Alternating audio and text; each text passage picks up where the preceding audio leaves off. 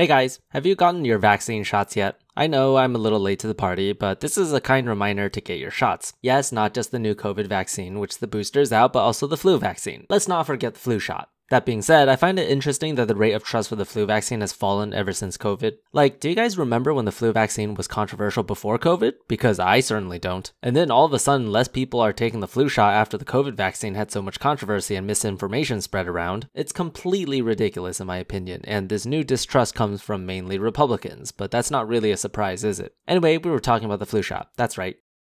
I looked on your site, and one of the topics that you talked about is flu shots and how it might not be helping a certain group. Can you explain a little bit about that? Well, flu shots are a very big topic in terms of the benefits and the negatives. And unfortunately, I wish that flu shots were really enormously better than they are. So there's been a lot of questions that have come up.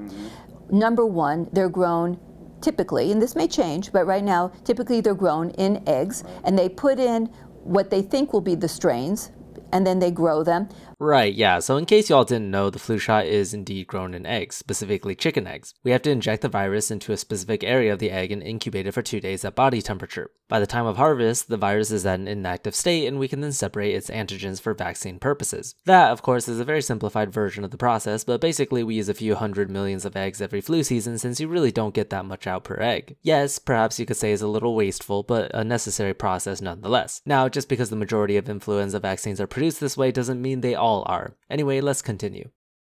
But it turns out, and there were papers published on this about a year ago, that the virus actually morphs in this process of growing it to become the flu shot.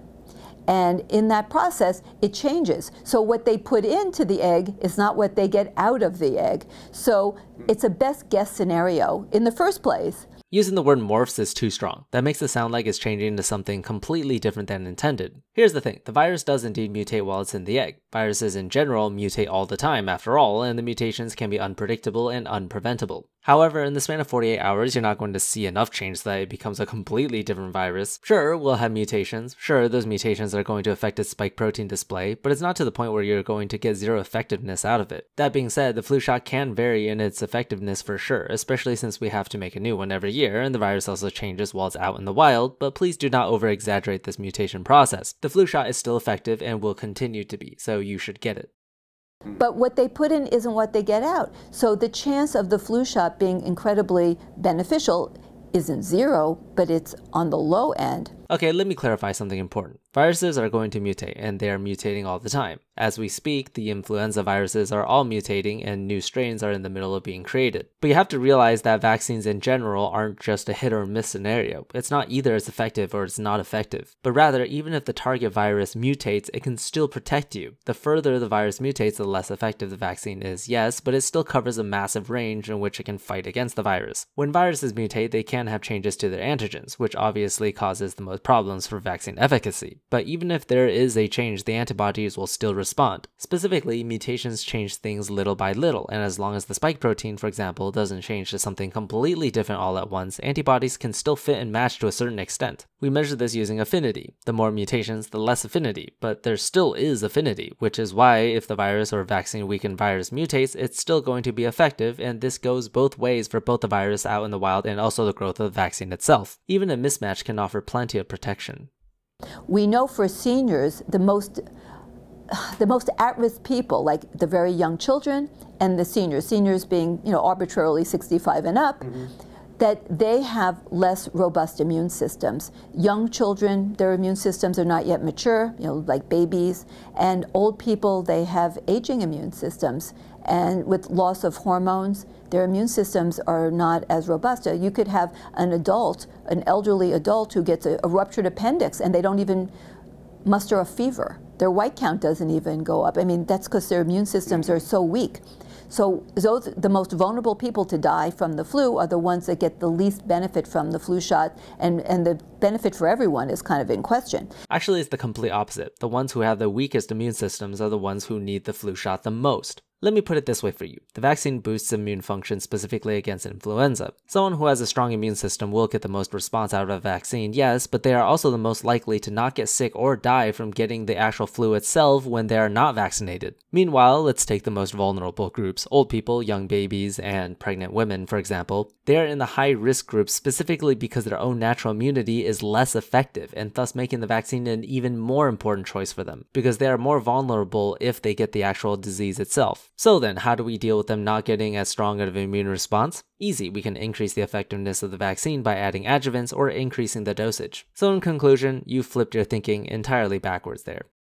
So the CDC's own data is that the traditional flu shot, we'll call it the single dose, that for seniors has an efficacy of 24%. I don't know what data you're citing exactly, but that number is quite low. First of all, regarding the efficacy, that number varies year by year because there's a bit of predictive work and we deal with a different flu each year, so it's impossible to get an exact number. That being said, studies over the last few decades have shown an approximately 60% efficacy, with it being slightly lower for elderly at around 50%. The numbers aren't exactly stable and have room for interpretation depending on age and its implication on symptomatic disease, age, death, etc., so do take these numbers with a grain of salt. But studies in general have shown quite a significant efficacy and effectiveness, including the elderly. I know 50 or 60% might not sound like that much, but that's also because y'all got too spoiled with the COVID vaccines being at such high efficacy rates, and that was all over the news. But spoiler alert, vaccines aren't usually as high as 95%, so please don't think that's the norm.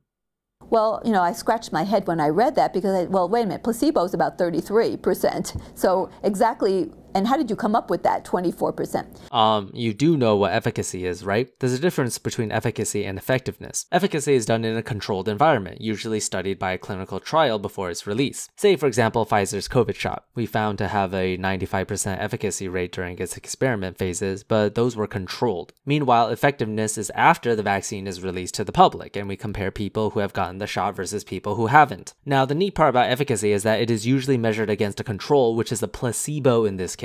In other words, even if what you said is true, that there's a 24% efficacy, that's against a placebo, which means the placebo itself shouldn't have an efficacy rate, unless that was measured against another control, which is just not taking the shot at all, but I can't imagine why anyone would do that to obtain the efficacy rate of the placebo every year. So yeah, the efficacy is measured against the placebo, so any efficacy at all means that that's how much is better than the placebo. I still doubt your 24% efficacy rate claim, by the way, since I literally just found papers that says otherwise. You also mentioned, quote, traditional flu shot, which I'm not too sure what that means. But anyway, our flu shots today are trivalent or quadrivalent, containing multiple strains, so your entire claim might not have been relevant to begin with, depending on what you meant. But then they came up with the senior flu shot, the strong flu shot. Okay, what is that? They just doubled the dose. So it's just taking the same flu shot and they just doubled the dose.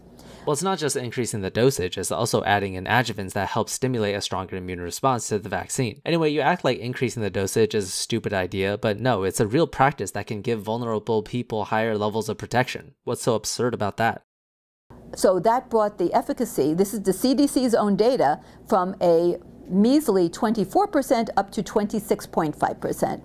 I honestly have no idea where you're pulling those numbers from. When looking through the CDC's research, it's clear that the vaccine is quite effective for both normal people and also the elderly. They do make the claim themselves that it's difficult to measure the efficacy or effectiveness of elderly individuals due to their widely varying immunity, so they don't give us an exact number, but that makes me doubt your percentage claims even more. I'll put some links in the description along with other sources for other things I've claimed in this video that indicates a much higher immune response for higher dosages and its recommendation to elderly people, so go check those out.